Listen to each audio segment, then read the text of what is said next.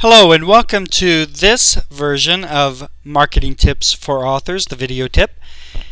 My name is Tony Eldridge. I am the author of the action-adventure book, The Samson Effect, the book that Clive Cussler calls a first-rate thriller brimming with intrigue and adventure.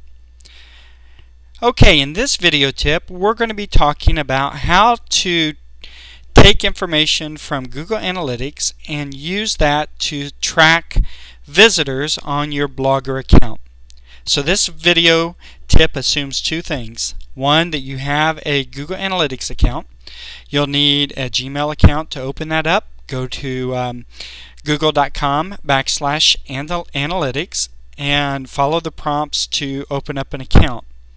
Once you get that, you can then, and we'll walk through how to set up a profile to follow your blog.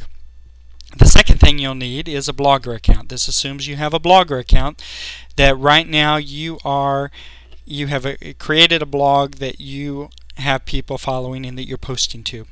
So wouldn't it be nice if you had the ability to track not just the number of people who came to your blog, but information like where are they coming from, what part of the world are they coming from, what states are they coming from, what cities in the states are they coming from, how long are they spending time, how long of time are they spending on your site, which links are the most popular links on your blog. There's just a number of pieces of information that Google Analytics will tell you about people who come to your site, and that's what we're going to show you how to do. As I said, we're going to assume that you already have a Google Analytics account set up. Now I've created one under the character, one of the characters in my book, Dr. Thomas Hamilton. And I've created a profile called Dr. Thomas Hamilton Blog. Now the first thing we want to do under this account is add a website profile. We're going to add our Blogger account to it. So I add the website profile. Google Analytics is going to ask me first, is this a new domain or am I adding to an existing domain? This is going to be a new domain. We're actually going to take the website of our blogger that we're doing, and I've already set up a blog for Dr. Thomas Hamilton for this purpose. It's at drthomashamilton.blogspot.com. We're in the United States. I'm in Texas, so I'm going to be on the Central Time Zone. We are going to finish that. Now, the next thing Google Analytics does is it creates a code, and it tells us we need to install this code on our Blogger blog. So what we do is we copy this code and then go into our blog that we created. Now I've signed in under Dr. Thomas Hamilton Blog. We've created a blog called The Musings of Doc Tom. I've created a fake profile. In fact, we can view the simple post I've already created. When the mood strikes, I will share my thoughts. Very simple blog. Hello world, I have a blog. This is my very first blog entry. I am so happy. This is just for illustrative purposes only. So this is my blog.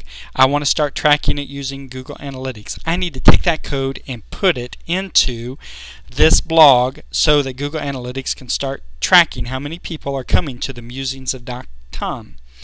Now in order to do that, I need to go to my dashboard. I have postings, settings, and layouts. Under the Layout tab, we need to go to the Edit HTML code. Now I don't want this to freak you out. This is the HTML of your template. You scroll down and you're going to see a lot of code. You don't have to know anything about code whatsoever. The only thing I want you to remember is scroll all the way down to the very bottom of this page. Now at the very bottom of the page, you're going to look for this line that says End Outer Wrapper. Put your cursor after that.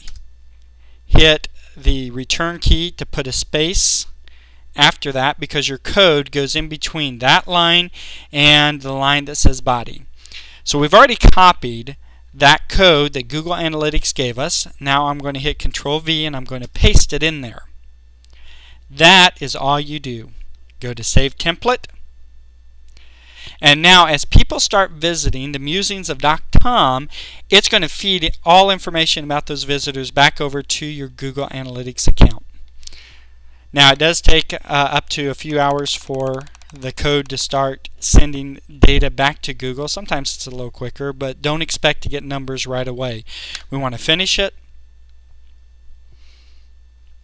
Next time we log into our Google Analytics account, we already have this blog profile set up.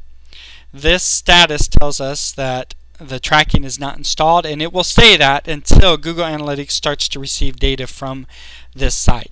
Once it starts to collect data from the site, the numbers here are going to be populated, and then we'll be able to actually go in and view the report. We can find out all the information that we want to know about where these people are coming from in order to, or these people who are visiting our sites, in order to find out what's the best marketing decisions we can make towards these people. My name is Tony Eldridge. I hope you have enjoyed this video tip on how to install Google Analytics onto your Blogger blog. I look forward to seeing you at the next video tip.